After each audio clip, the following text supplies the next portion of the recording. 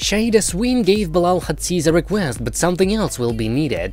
I doubt he will ever give Shaeeda what she wants, and that is the dream of motherhood. And will they break up over it? Now it's all about the subject of having a baby. Shaeeda is a 37-year-old woman. She wants to be a mother. Bilal knew this even before they were married. It's even written in their prenup. Although it remains to be seen whether there is any way to enforce the prenuptial agreement. And thanks to a visit to the gynecologist, they learned that Shaeeda's conception clock is ticking, and it's beating a little faster than usual. Bilal did not ever share Shaeeda's sense of urgency. He was giving the impression that he didn't want to have children at all, but he refused to say a clear no to Shaeeda.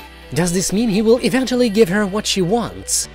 Bilal will procrastinate until it is too late to conceive a child. That way, Shaeeda may well stay with him. However, if he betrays her, she cannot conceive with another partner. And the way Bilal convinces her to look at things through his eyes, will Bilal be able to persuade Shaeeda that she really doesn't want children? Bilal may be rewarded with the quality of a supervillain, but not Dr. Hannibal Lecter. Simply put, I worry that Shaeeda will never get what she wants. And even worse, Bilal will deliberately rob her of her dreams. I wanna tell you, if Shaeeda has set Bilal up with a bird and gone home to Trinidad. I have had my green card, announced Shaida Sweene on Instagram this week. I am truly grateful and blessed to be a permanent resident of the United States of America, she affirmed. Shaeeda then quoted, "Whom God blesses, no one curses. Keep up your heart and a positive attitude, and everything will fall into place." Bilal Hazziez commented, "You did good, girl."